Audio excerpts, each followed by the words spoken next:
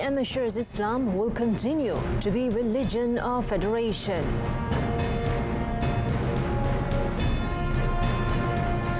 Press freedom in Malaysia is not free pass to spread lies.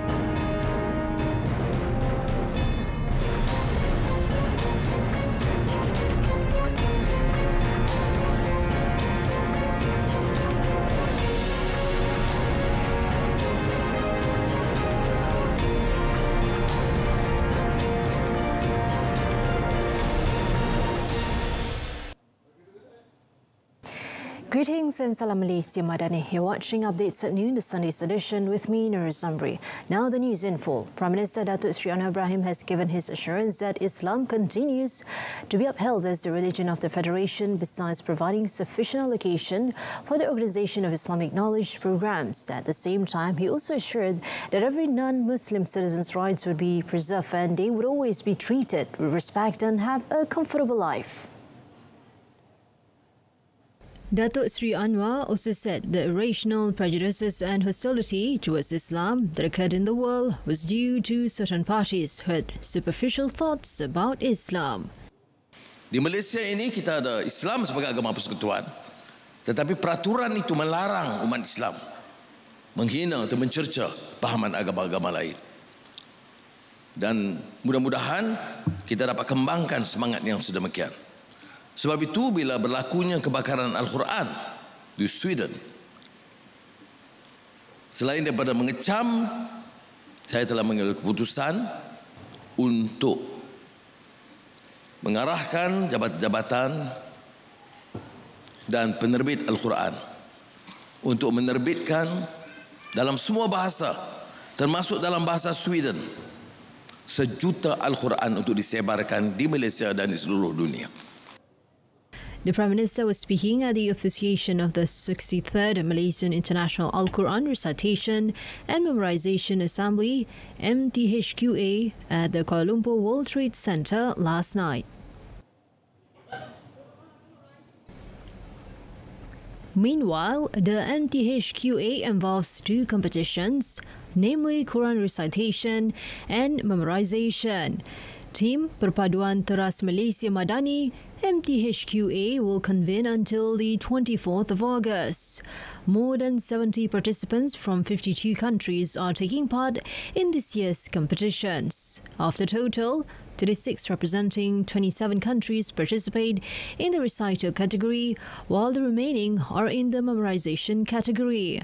Malaysia is being represented by Muhammad Qaim Nizar Sarimi, who is visually impaired from Kelantan, and Nur Hidayah Abdul Rahman from Terengganu in the recital category. Ahmad Iqmal Muhammad Ridwan from Johor and Dian Karisma Muhammad Japar from Sabah represent the country in the memorization category. The families of the 7 victims of the aircraft crash at the country highway near Bandar Elmina, Shah Alam qualified to receive Social Security Organisation Perkeso benefits. Human Resources Minister V. Sivakumar said under the schemes provided through the existing acts, the beneficiaries qualified to receive death benefits of up to RM2,000 and survivors' pension payments. In a statement, Sivakumar said he had instructed Perkeso to take proactive measures by checking the qualifying status of the 10 victims involved in the crash under the provision of Perkeso coverage immediately after receiving news of the tragedy.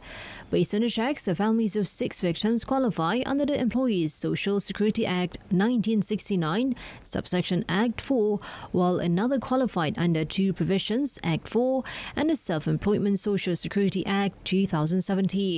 Perkeso has also made death benefit payments to the families of 3 victims who provided initial information, while the payments to the families of the remaining 4 victims are pending.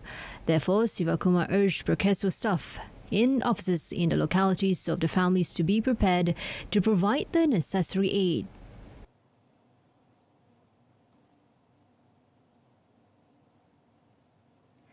The menyawai semangat kesetiaan kepada Raja dan Negara program, which is held in conjunction with the Perak State Level National Month Celebration, may be expanded nationwide in the future. Speaking to reporters after the program last night, Communication and Digital Minister Fahmi Fadil said such a program should not be limited to schools but should also involve residents' associations as well as neighbourhood communities. However, as a starting point, Fahmi sees the implementation of the program at the school level as the right step. Saya akan bincang dengan Menteri Pendidikan untuk lihat apa yang boleh kita lakukan di peringkat negeri-negeri dan akhirnya kejohanan di peringkat kebangsaan dan ada beberapa perkara yang perlu kita pertimbangkan termasuk keberangkatan Duli Yang Maha Mulia Seri Paduka Baginda yang di-Pertuan Agong. Last night, the Sultan of Perak, Sultan Nazrin Muizzuddin Shah, graced the program, which was held at the Perak Darul Rizwan building in Ipoh. Now, at a separate event, Fahmi said the freedom of the press and speech guaranteed in Malaysia does not equate to freedom to slander and spread misinformation. Speaking to reporters after launching the Astro #Demi Negaraku and Home of Kids campaign, he said the government would also disallow the spread of information that is slanderous in nature or matters touching on 3R, race, religion and royalty that can be manipulated by any party. Dan itu adalah jaminan. Ya. Dan pada masa yang sama, secara amnya saya boleh kata kita tidak boleh benarkan sekiranya ada maklumat yang salah, yang berunsur fitnah ataupun menyentuh isu 3R untuk dipermainkan oleh mana-mana pihak. Jadi walaupun ada kebebasan media, tapi kita tidak bebas untuk memfitnah ataupun menyebar maklumat yang salah. He was asked to comment on the perception that the government is impeding the freedom of speech and the media following the restriction imposed by the Malaysian Communications and Multimedia Commission (MCMC) against several news portals. The government is studying the best method to reduce national dependence on raw sugar supply, which is currently totally imported from abroad. Acting Domestic Trade and Cost of Living Minister Dato' Armizan Muhammad Ali said this was to overcome problems with the supply of raw materials that could be affected by factors beyond Malaysia's control, such as geopolitics and natural disasters. Yang ada dalam negara adalah refinery, pemprosesan gula itu. Tapi raw sugar itu bekalannya sepenuhnya daripada luar. So, sebelum ini kita mempunyai bekalan daripada beberapa negara, tetapi disebabkan faktor-faktor tertentu, sebahagian negara yang telah membuat keputusan sama ada untuk sementara atau dalam tempoh yang panjang untuk menghentikan ekspor gula. He also said that importing raw sugar from abroad was done and the cost was much lower than producing it domestically. However, he said the government need to rethink this strategy and spend a bit more because what's important is that the supply of sugar is not disrupted.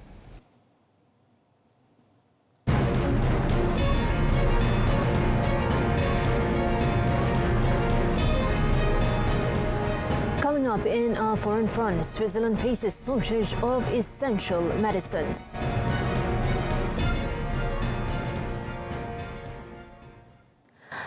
The Eastern Theatre Command of the Chinese People's Liberation Army on Saturday launched joint air and sea patrols and military exercises of the Navy and Air Force around the island of Taiwan. According to SAHIH, spokesman for the command, the patrols and exercises aim to train the coordination of military vessels and airplanes and their ability to seize control of air and sea spaces and test the armed forces' ability to fight in real combat conditions. She said the military operations serve as a stern warning to the collision of Taiwan separatists with external forces and their provocations. Upon receiving the orders, the PLA Navy, Rakyat and Air Forces swiftly dispatched units to the designated positions to form an island encirclement.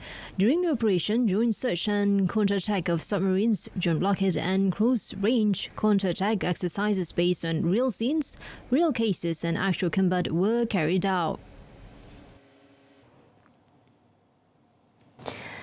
Swiss pharmaceutical company Pharmacy said the country is facing a shortage of essential medicines challenged by smaller market size, increasing input costs on pharmaceutical raw materials, and Russia-Ukraine conflict. Switzerland, a traditional pharmaceutical powerhouse, is home to the world's largest pharmaceutical companies as well as hundreds of biotech companies. However, Switzerland has recently suffered an acute shortage of essential medicines. According to the Swiss Federal Office of Public Health, the country faces shortages of antibiotics, painkillers and essential drugs for treating chronic diseases. One of the reasons for this is that many medicinal glass bottles in the European pharmaceutical market come from Ukraine. Since the Russia-Ukraine conflict broke out, the shortage of medical glass bottles in Switzerland has also affected the production of essential medicines. Hurricane Hillary continued on a steady path toward Mexico's Baja California Peninsula on Saturday as a powerful hurricane that officials warn could bring potentially catastrophic flooding there and to parts of the U.S. Southwest.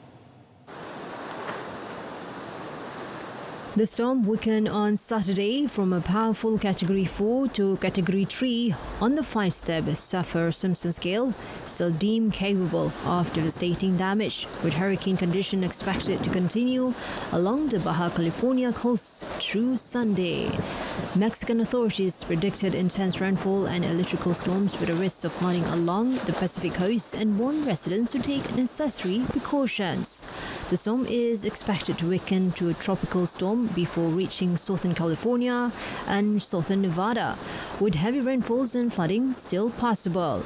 Residents and workers in the Mexican tourist resort of Cabo San Lucas have put up protective boarding and laid thousands of sandbags as the large waves began crashing ashore.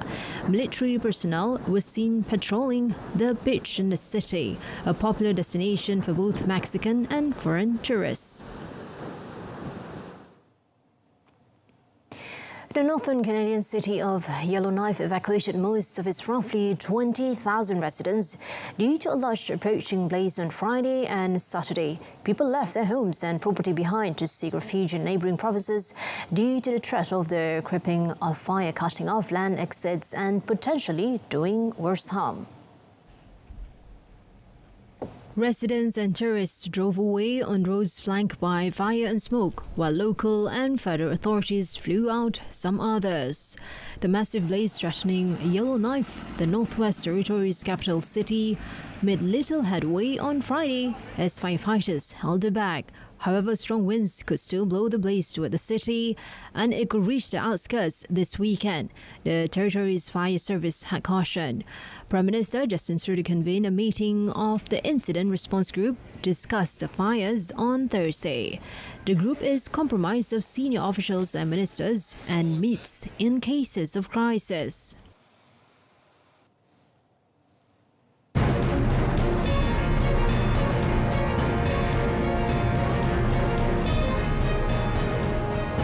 Still to come in sports, Sweden clinches 4th bronze Women's World Cup medal.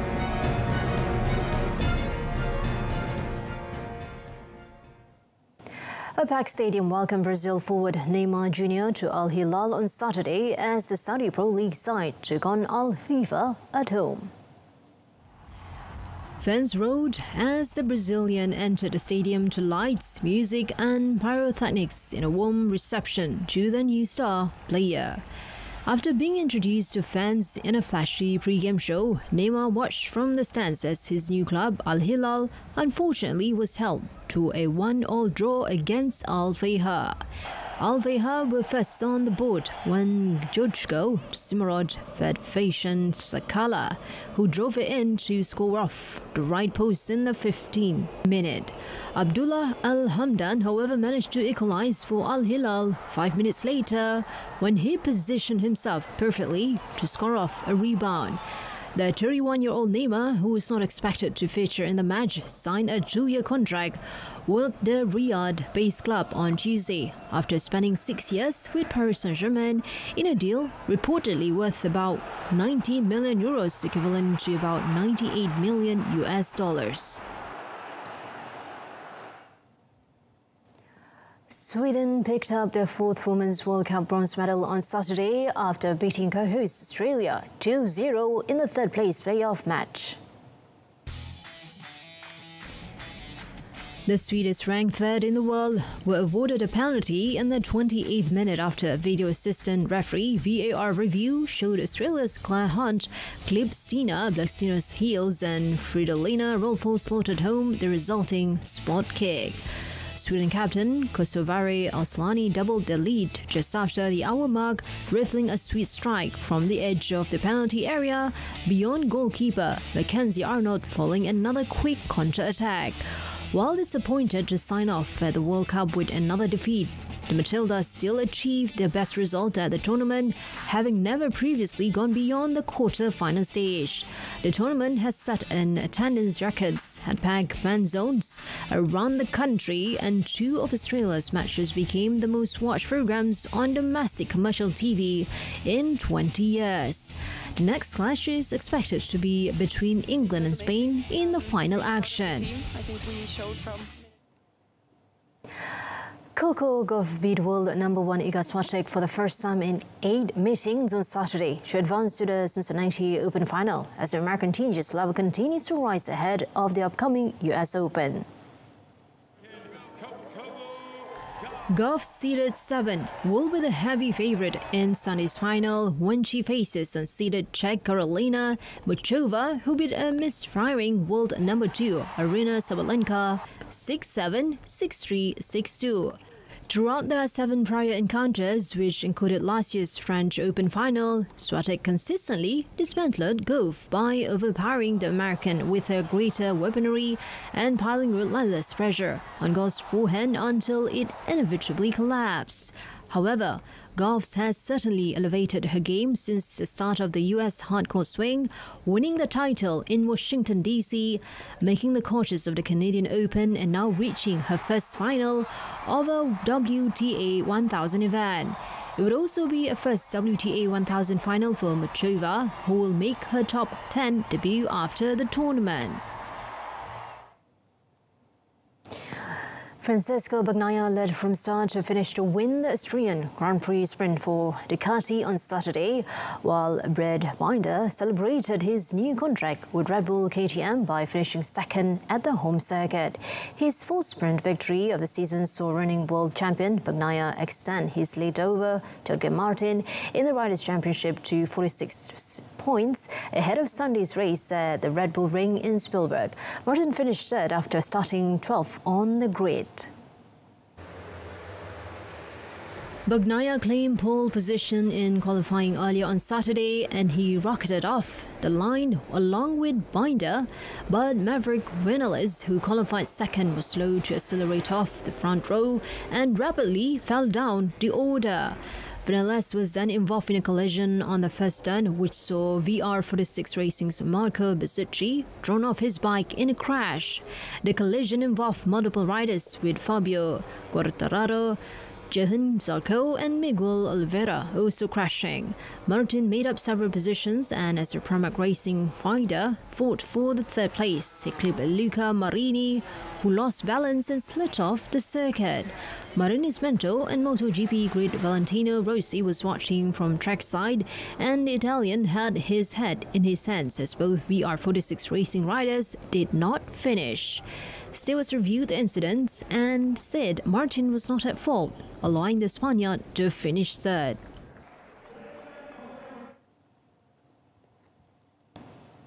An inspiring 11-year-old girl created a collection of Balkan folklore Barbie dolls using high-quality traditional costumes. Now let's take a look at this and many more amazing stories in the world around us.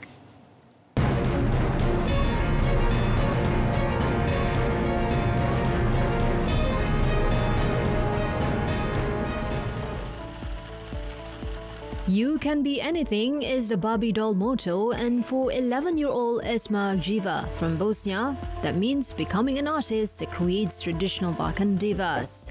From her home in Sarajevo, Isma makes high-quality Balkan costumes, headdresses and decorative aprons for her collection of Barbie dolls, hoping to create interest in her folklore Barbie and riding on the wave of the new and highly publicized Barbie movie. Emma started her project more than a month ago after seeing poor-quality dolls in a souvenir shop whose badly conceived traditional clothes were glued on. She tried to improve their appearance and finally succeeded after several attempts. Raised in a family of devoted amateur folklore dancers, Esma has learned a lot about Bosnia's multi-religious traditions and is herself a member of a local folklore group. She is very precise when making dolls dressed in traditional Muslim, Christian, Orthodox and Catholic costumes and takes great care over hairstyles and miniature jewelry. She receives orders for her dolls daily and she has sent them to Bulgaria, the Czech Republic, Turkmenistan, Norway, Britain and other countries. In Argentina's capital, Buenos Aires, a coffee shop owner, Dario Mas, has found an inventive way to navigate escalating inflation.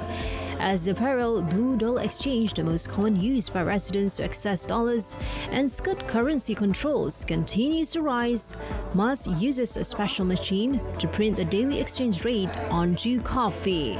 De cuando empezó a subir el billete y todos los días grabamos distintos tipos de imágenes en la máquina y decidimos jugar un poquito con la humorada de la suba y la baja del billete y lo grabamos en la taza del café. The machine can also print different images onto coffee, including of football players like Lionel Messi, basketball players, or even specific images that customers can ask them to print, such as personal projects or logos. Mas posted an image of the coffee with a parallel dollar exchange rate on the social media, which quickly became viral and attracted new customers to the shop. Poland recently held its biggest military parade since the Cold War took in Warsaw as a NATO member country flexes its muscle in what the government hopes will be both a message to Moscow and to voters ahead of elections in October. Russia's invasion of Ukraine has made boosting the armed forces a priority for Poland's ruling nationalist Law and Justice. And with the election campaign in full swing, the huge display of military hardware provided a change to burnish their security credentials. Marching on Armed Forces Day parade on the anniversary of Poland's victory over the Red Army in the battle in Warsaw in 1920, with 2,000 soldiers from Poland and other NATO countries with 200 items of military equipment and 92 aircraft. The military equipment on display included M1A1 Abrams tanks bought from the United States, South Korean K2 tanks and K9 self-propelled howitzers, as well as HIMARS rocket launchers, Patriot air defense systems and police-made Berserk infantry fighting vehicles. Amid the scorching summer heat in Japan, sales of artificial flowers frozen in blocks of ice are flourishing. A Tokyo-based company, Anoda Shoten, opened its ice flower studio last year after the COVID-19 pandemic depressed sales of its main ice wholesale business and prompted it to pivot and seek other ways to use ice. To make the displays, a large container is first filled with tap water before flowers and other decorative objects are arranged inside. The liquid is then slowly frozen over a period of around 2 weeks to give it a transparent look. 使っている水は水道水なんですけれども、凍らしている時間がとても長くて2週間程度かかってます。その水をゆっくりゆっくり凍らせることで透明に仕上がりますので、その中のものをきれいに見せるためにすごくゆっくり時間をかけてじっくり凍らせて最後切り出して梱包して皆さんの元にお届けしてます。 Company President Wataru Onada said customers who are mostly online-based buy the ice displays to give as gifts for occasions such as birthdays, anniversaries and Mother's Day. The ice eventually melts, but the recipient will be left with the flowers and other parts of the display to keep as decorations. Munich-based mother of two, Chris Buckley turned her hobby of keeping snails as pets into a business when she first started a video blog about her pets and got an overwhelming response. She quickly followed the advice of her oldest son and moved on to TikTok, where she got 30,000 followers overnight. To date, she gathered 180,000 followers on the platform, next to 12,000 followers of her Instagram. Buckley then became an expert in snails, started breeding and selling the slugs in an online shop, especially popular among parents who purchase them for their children. In a warehouse, she hosts around 5,000 snails of different species, including Argentina snails as big as 25 centimeters with a weight of 600 grams. Her success came as somewhat of a surprise since she studied art and wanted to become a musician. By now, however, her business allows her to have a full-time employee and several helpers. As an influencer, Buckley welcomes her followers to the slime side of life and gives advice on how to keep pet snails at home.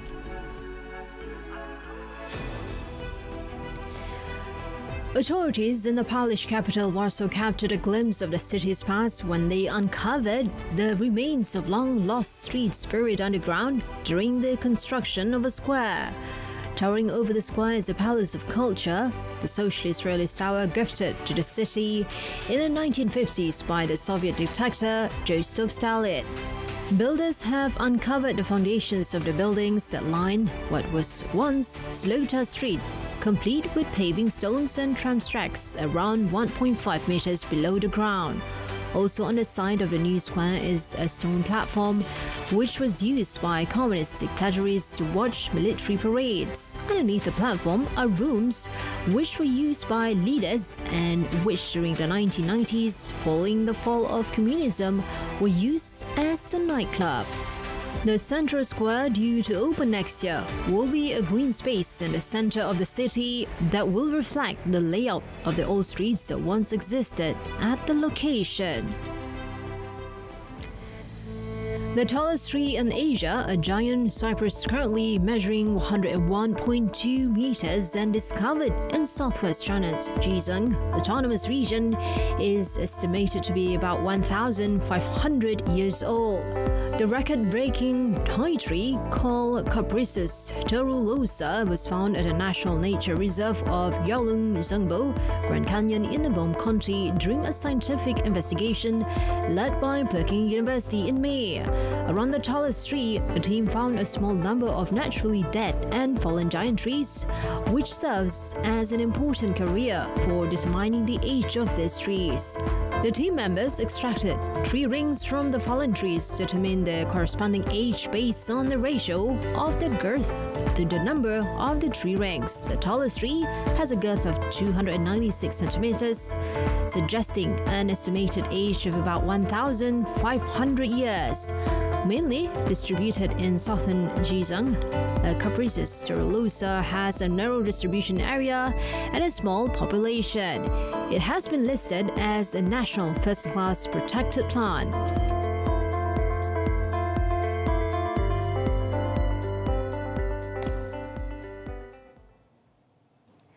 Alright, that concludes today's edition of Updates at Noon. In our top story, PM assures Islam will continue to be the religion of federation. Do tune in to Malaysia Tonight coming up later at 8:30 PM on TV1 and saluran Berita RTM. Till then, I'm Nur Zamri, Malaysia Madani. Tekad perpaduan penuhi harapan. Thank you for watching. Have a wonderful day.